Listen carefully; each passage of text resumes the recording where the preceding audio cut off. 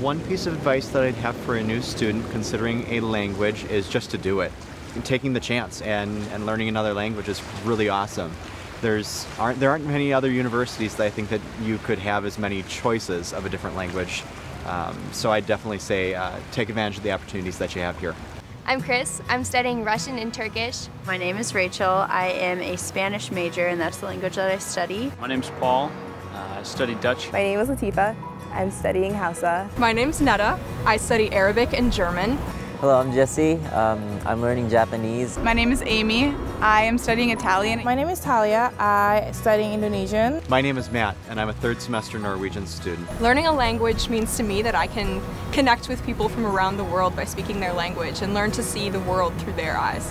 I think a lot about how, with English, you can really only communicate effectively with a very small portion of the world, and I think that learning a language really expands that and allows you to share ideas with a much greater number. To learn a new language goes beyond learning the grammatical structures and how to pronounce things correctly to really taking on a new world and a new culture.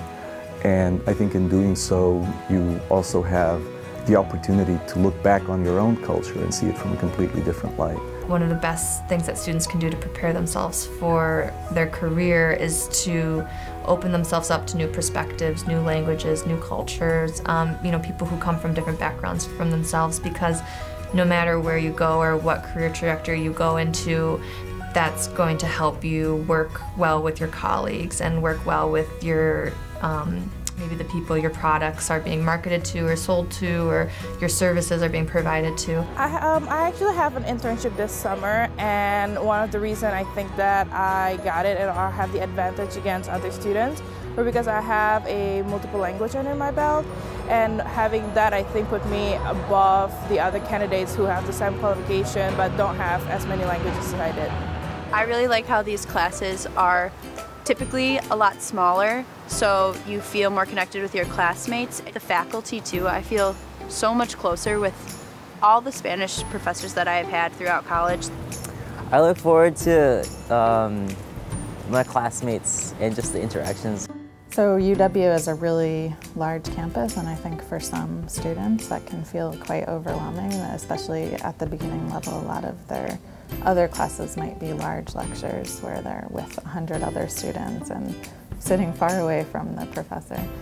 But in language classes, that's really different. There's usually 20 or fewer students. And in a less commonly taught language, like an African language, it might be even smaller than that, maybe 10 or fewer. So students really get to know each other and get to know their instructor very well. In learning a language, you learn the discipline that it takes to study it every day, to review the materials. It also helps with confidence, because when you're learning a new language, you really have to build that confidence in knowing that you might say a sentence that it could be totally wrong, but that's part of the learning process. UW has so many opportunities outside the classroom, and the teachers are really good. We have language tables, language clubs, so many foreign students that you can practice with, and especially to go for a different language. UW, I think, teaches over 40 languages. You can take Tibetan or some African languages, Russian. I think studying a language can be one of the most interesting classes that you'll take while you're here. And there's no reason to wait. Just try something new. It'll truly make a difference, and you might learn a new passion.